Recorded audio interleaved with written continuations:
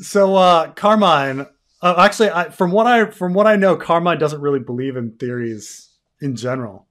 I have a I question told here you. of what's one theory Carmine believes that Preston doesn't. Flip the script.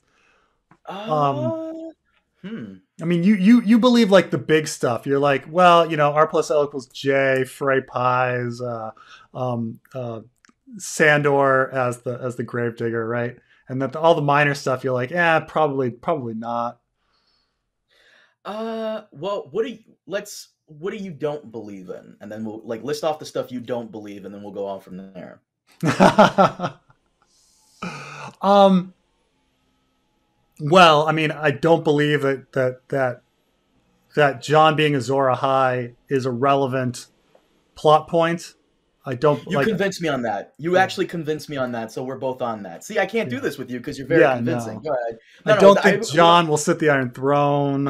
I believe that too. What Yeah, about R plus L equals J? Are you on that, or are you R I plus L guess. equals Yeah, G? I guess I'm on that. I guess it's fine, but I think in the end, it was like once I came around to the idea that it's more of a point of contention between Danny and John versus like Mm, something to unite the people. Keep in mind, for most of the fandom's history, R plus L equals J was this like final uniting thing that was going to unite Westeros against the others.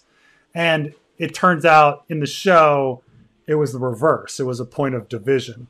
Um, and not even very much of a point of division. I mean, it got Varys executed, but that's about it.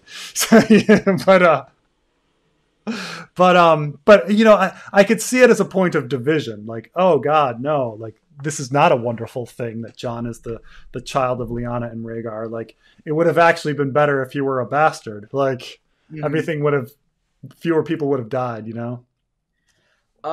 What else don't you believe in?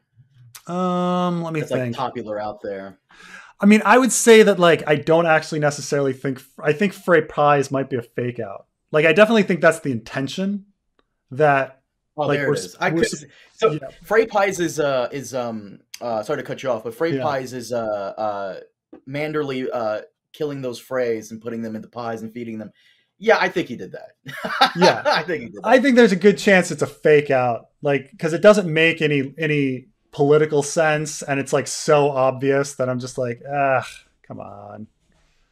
Um, I'm trying to think of Oh, you think Ice and Fire? Max Mercer pointed out. You think Ice and Fire is sci-fi?